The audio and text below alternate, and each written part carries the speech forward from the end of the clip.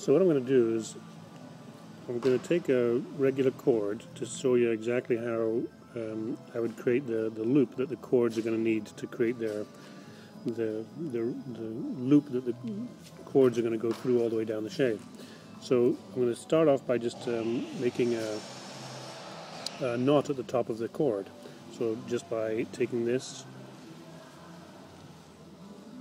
of course I'm an expert at knot making, so this normally takes me like 5 minutes. So it'll look like this. No, it won't. We'll take the top of the cord like this and just make a knot out of that. Loop under like that, pull it through here, and I've got a knot. That's probably about the right size, but you can maybe have just a little smaller too. It's about a ½ inch loop. So once you've got your knot like this, you're going to make a lasso on this end. So that's kind of like, I'm sure you remember Cowboys and Indians, Paul. So just loop this around here. Difficult to show this easily, but loop that cord through there to make a lasso like that, and you don't have to have that caught up in there.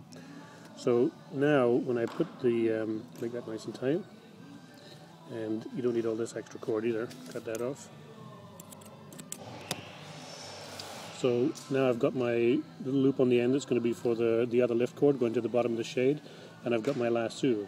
So as I loop that around the moving rail, that aluminum C-rib we call it, it'll get tighter and tighter, and leave me with this much cord to pull out of the hole in the fabric, so that the lift cord can go straight through there.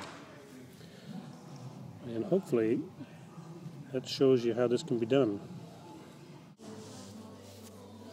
I don't know if you can tell, but I adjusted this lasso a little bit so that the knot for this loop was much closer to the end, so that when I start tightening this,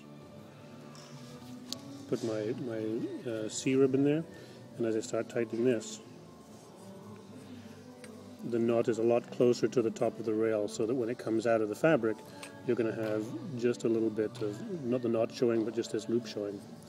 And the way, I mean, I've always found this a little bit tricky, but the way that we normally get a hold of this loop is that we're making this loop around the aluminum rail outside of the hem pocket. So when we start sliding it in, of course, it's really difficult to register this with where the hole is in that top hem. So normally what we do is that we use a crochet needle, and I think I have one here. So we're going to make that noose bigger in order to be able to pull it through the hole in the hem. So we put a crochet needle with a little extension on the end, put it through that hole, as you can see, grab a hold of the loop, pull the loop through like that, and then push the ribbon from the other end until it comes all the way through, and then put the loop around the end of that,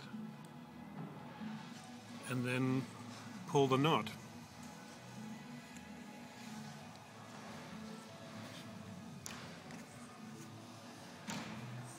Like that.